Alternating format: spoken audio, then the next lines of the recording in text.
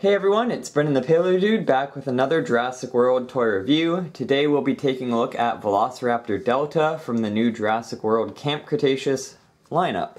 So, right off the bat we've got the standard packaging, all the main characters on the front and side, cool, very foresty camp background, and of course the Camp Cretaceous logo. And this figure is amazing. It's got painted toes. You never really see that in a lot of the lines now with Attack Pack and Savage Strike. Sometimes they just leave them unpainted, but it's nice to finally see that.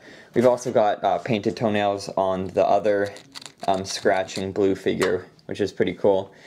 And the colors are phenomenal on this one. So Delta, before we had this kind of orangey, or sorry, not orange, yellowy color with this dark blue on the back.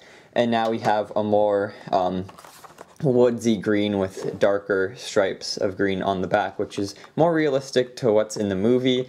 So it's nice to see that Mattel keeps updating their raptors to get in optimal amounts of accuracy.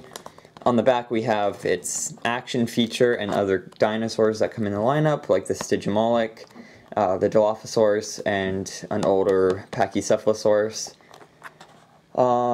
It also comes with the card and the little stickers and stuff, but we won't be taking that out today.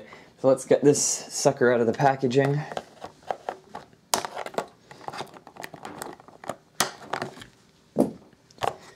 So like most of these figures, the legs, you can spread them a little bit and pull them in for more different poses, and if the terrain's uneven. And of course you can tilt her up and down, make different poses and whatnot. The tip of the tail's kind of rubbery, and then you can see it's got no painting continuing on.